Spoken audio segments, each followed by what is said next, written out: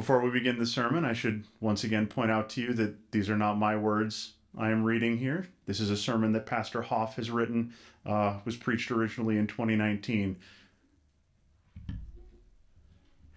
Grace, mercy, and peace be to you from God our Father and our Lord and Savior Jesus Christ. Amen. God is teaching us this morning that He desires from us, above all, faith in Christ and the preached Word of God. And God rewards such confident trust in Christ and His Word with the richest of blessings. In our gospel text, Jesus rewarded the official's faith by healing his son. But the blessings go beyond good things in this life. It is through faith in Christ that God delivers to us all the forgiveness of sins and eternal life. It is a fantastic blessing that we have so many examples of true faith in the Scriptures.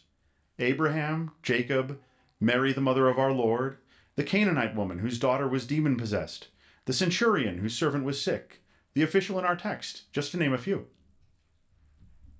Such saints are recorded in the Bible for our benefit, that we might learn from them to hear the preached gospel of Christ and cling to it confidently, without doubting, firmly believing it. Let us get into our gospel text for today and understand how much God the Father desires and rewards faith in God the Son, our Lord Jesus Christ. At the same time, let us also be wary of how much our flesh resists faith in Christ and seeks to please God in every which way but faith. Our text records that Jesus had come back to Cana, where he had previously performed his first sign or miracle, the changing of the water into wine at a wedding feast. We'll pick up the gospel lesson with these words. And at Capernaum there was an official whose son was ill. When this man heard that Jesus had come from Judea to Galilee, he went to him and asked him to come down and heal his son, for he was at the point of death. Capernaum to Cana is a 17-mile up and down walk. It's a 2-day trip on foot for a healthy adult. This is a significant trip, and it's significant to think of, because the man, having heard that Jesus was at Cana, up and left his business and work to make the long walk to get Jesus and plead for help. Jesus had only recently begun his ministry. So far, he had preached, baptized, turned over the money tables at the temple in righteous anger, and performed one miracle, the changing of water into wine. As far as we know, Jesus had not performed even one healing. Yet this was enough for the man to set aside his work and family and to take the trip to meet Jesus to plead with him for the health of his son. Already then, with this official, we have a great and glorious example of confident faith. Here is a man whom we can all learn from and imitate.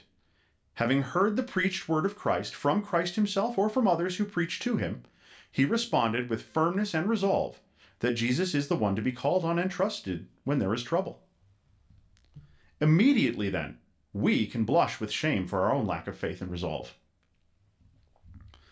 Friends, we have been blessed with the pure Word of God here at Our Savior's Lutheran Church Sunday after Sunday, and week after week we hear proclaimed the great things God has done for us in Christ, Jesus' perfect life of obedience for us, his death on the cross for our sins. And yet, how cold and slow of heart we are to believe that God can help us in our troubles, or that God even wants to help us. And we are quick to wallow in anxious thought and worry instead of firmly believing that Almighty God is merciful and kind and forgives us our sins for Christ's sake and promises to deliver us from all evil, if only we believe. The official in our text had true and wonderful faith. He did not consider that Jesus would listen to him because he was someone important. He did not consider that Jesus would pay attention to him because he was holy and good. The man did hold an important position in society. He was a government official, likely in the court of Herod. And while he may have been good and holy in the eyes of the world, the man put all that aside and understood that there was nothing he could do to impress Jesus. He came simply with his petition to heal his son. Like the prophet Isaiah, he understood that all his accomplishments in righteousness were as dirty rags, and he came with simply his cry for help. To such a cry, God always answers. Allow me to paraphrase the official. "O Jesus, I am not worthy for you to help me. I am a sinner who has failed to follow your holy commandments. I deserve God's wrath and punishment, but I ask, out of your grace and mercy, to help me. My son is sick. Please come and heal him." How could Jesus deny such faith? He would not. But let us look carefully at how Jesus responded to the man. Unless you see signs and wonders, you will not believe. Isn't that a peculiar thing for Jesus to say to someone who comes to him with true faith and a humble plea for help? It doesn't sound very affirming, does it? Some might even say Jesus was insensitive and unfeeling. But it is the very thing that Jesus will do for the one with true faith. When the Canaanite woman came to Jesus and pleaded for healing for her demon-possessed daughter, Jesus rebuffed her with what many today would say were rude and intolerant words, saying that he came only for the Jews and not those dogs, the Gentiles. But you see, Jesus is more interested in giving faith and making it strong than being polite and dishing out compliments. So it is that Jesus is here testing the man just like he tested the Canaanite woman. And he was showing the man where true faith was still weak and needed strengthening. And also here, our English grammar fails us. For when Jesus said, unless you see signs and wonders, you will not believe, you is the second person plural, meaning everybody, all of you. An American Southerner would say, unless y'all see signs and wonders. Here Jesus indicts not just the official, but all of us for our sinful lust for signs and wonders and excitement, and for our reluctance to believe with our hearts when God's word is preached. Jesus performed great signs and wonders to prove he was God in the flesh, almighty over science and creation. But Jesus knew the hearts of men, that while they marveled at such wondrous and gracious works, it usually did not translate into true faith. And true faith is what God always wants. There were thousands upon thousands of Jews who witnessed Jesus perform fantastic miracles of healing and multiplying free bread and fish to eat, and marveled at it. The same ones also listened to his excellent sermons and failed to believe. We too are guilty of being impressed with the things that excite our senses and neglect matters of the heart and fail to accept the pure word of God and believe it.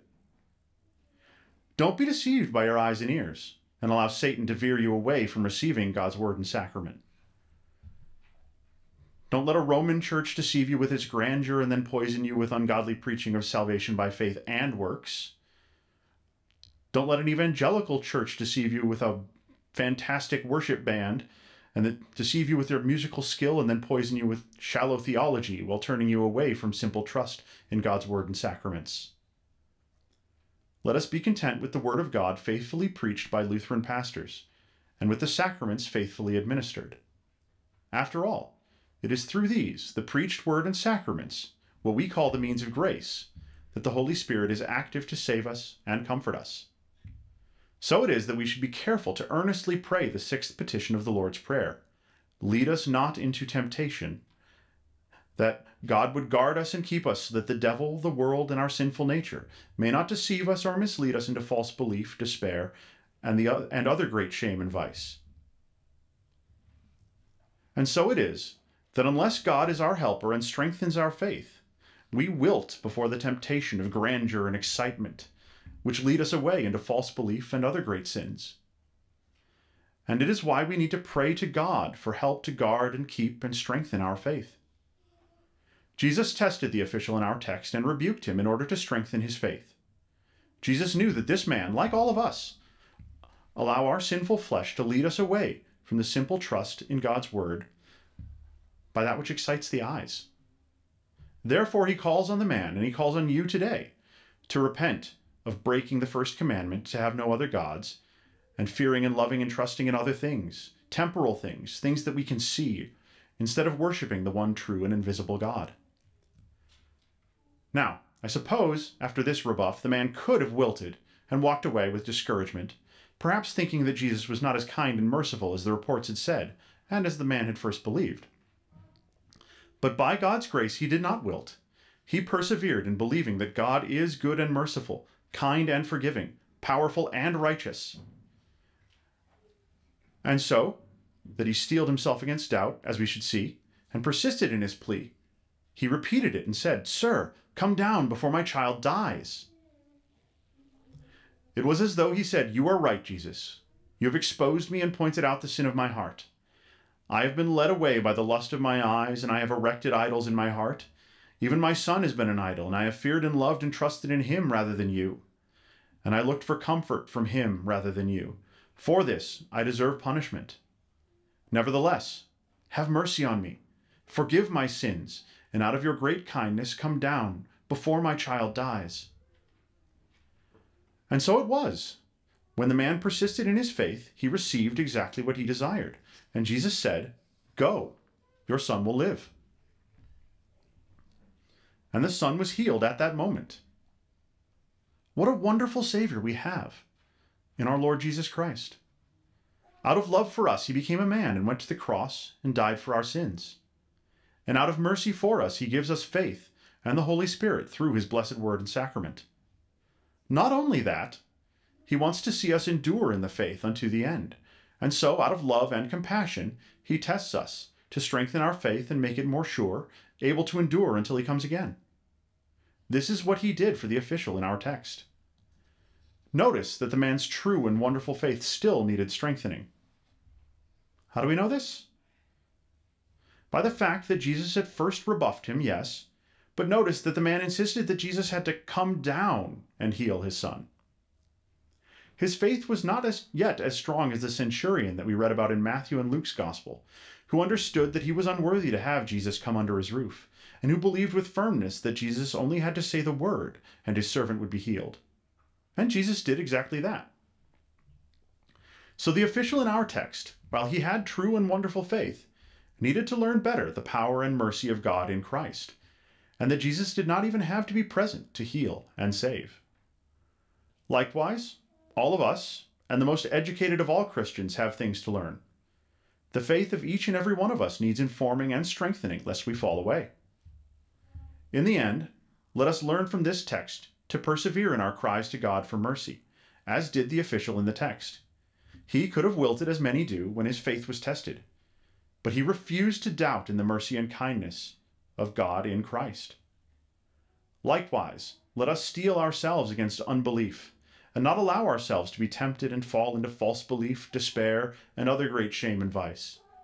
Rather, let us be faithful to cling to God's word, fearing, loving, and trusting in him above all things. Amen.